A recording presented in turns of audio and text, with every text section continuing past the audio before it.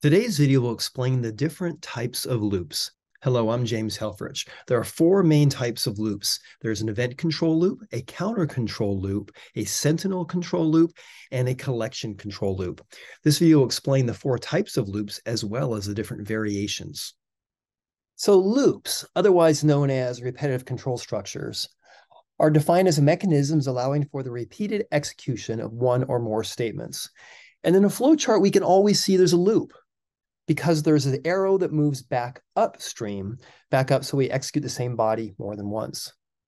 Now, it turns out there are exactly four different types of loops we see in the code. The first is called an event control loop. We're going to keep repeating the same line of code or same collection of lines of code until an event occurs.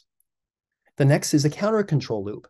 And here we're going to repeat a fixed number of times. Usually we know the number of times before the execution begins. Next, we have a sentinel control loop. We're going to repeat until a gatekeeper, otherwise known as a sentinel, indicates the loop is finished. And finally, we have a collection control loop. We're going to iterate through all the elements in a collection. Let's take a look at these four different types of loops in turn. Now, the first is the event control loop. And this is a loop that continues until a given event occurs. The number of repetitions is typically not known before the program starts. The controlling event could occur at the first iteration or after a million. We just don't know when. So here's an example of an event control loop. I'm going to prompt the user for an age, and I'm going to keep prompting until the age is within a reasonable range. If it's not within the range, I'm going to prompt again. If it is, then I will end. Now notice the user might get it right the first time, or it might be the 100th time. We don't know at the onset. Now, an event control loop has two components. The first part is the controlling expression. The controlling expression is a Boolean expression which tells me whether I continue the loop or whether I exit. And the second is the loop body. This is the code that will be executed every iteration of the loop. So whenever we recognize that we're in an event-controlled loop situation, we got to ask ourselves these two questions, and those two questions will tell us the two parts of the loop. The next is a counter control loop.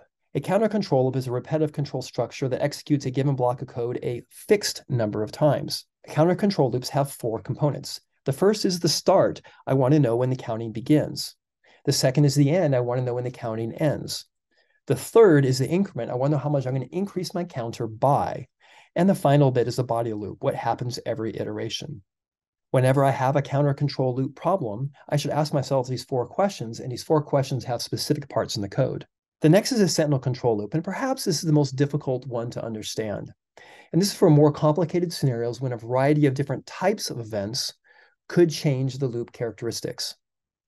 Now, a sentinel control loop is where the code is repeated until a gatekeeper, called a sentinel, indicates the loop is finished.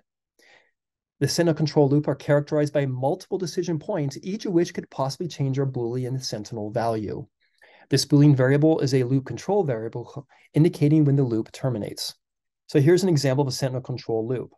First of all, we have our sentinel was initialized to false. And now we have our loop body, which is only going to look at the sentinel. And then we have a collection of statements, each of which could possibly set the done equals false. Every time we have a sentinel control loop, we have these several parts. The initialization to set the sentinel. We have the control, which is the if statement or the while loop to determine whether we're going to continue looping. And then we have the body, and the body is going to set the sentinel. The next is a collection control loop, and this is any loop that iterates through all the members of a collection. The types of loops and their exact mechanism differ greatly from one programming language to the other, but there are 5 different types of collection control loops. An index or a counter variable iterates through the collection. Now notice the index, usually called I or index, is an integer between 0 and n minus 1, where n is the number of elements in the collection. Next is a pointer control loop, and a pointer refers to a specific element in the collection, and then I move that pointer using pointer arithmetic. Note, not all languages have pointers, so we can't always use a pointer control loop. The next is a linked list. A linked list is a collection of nodes, each connected by a pointer. Using a linked list loop, we go from one node to the other until we reach the last node in the collection. Next, we have an iterator. An iterator is an abstraction of many different loop types that allows the user to use the same loop body to go through a collection regardless of how the collection is implemented. In other words, I can have a linked list or a binary tree or an array, and to the user, the iterator works exactly the same. And the last and newest member of the loop family is an instance loop, otherwise known as a for each loop. And here I don't have an index or a pointer or an iterator, but rather I have an instance of the value itself, which is going to move through the collection. You can learn more about the different types of loops in the loop chapter of the software design textbook.